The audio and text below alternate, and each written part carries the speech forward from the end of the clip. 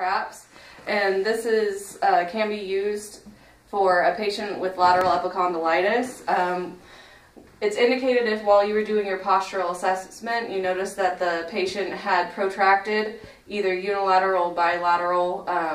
scapulas, and that when you manually assist to put the scapula into retraction and you recheck their grip strength, if their grip strength improves and their symptoms decrease. And so you have the patient in a prone position, and you have the patient put their hands behind their head, and you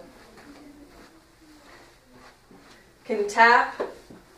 at the middle and lower traps as a tactile cue, and you ask them to raise their elbows off the table, and they can do this for 3 sets of 10 twice daily. When this becomes easy, you can ask the patient to go into the goalie post position with their shoulders at 90 degrees abduction, and again you can provide those tactile cues. To make it a little bit more challenging, you can have the patient move their arms straight out to the side, and again raise it up off the table.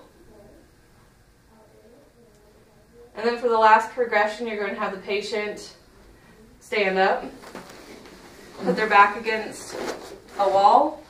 and they're going to do a functional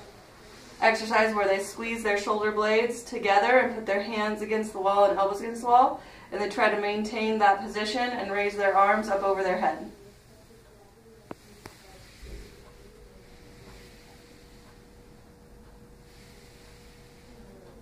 And they can do this for 3 sets of 10 twice daily.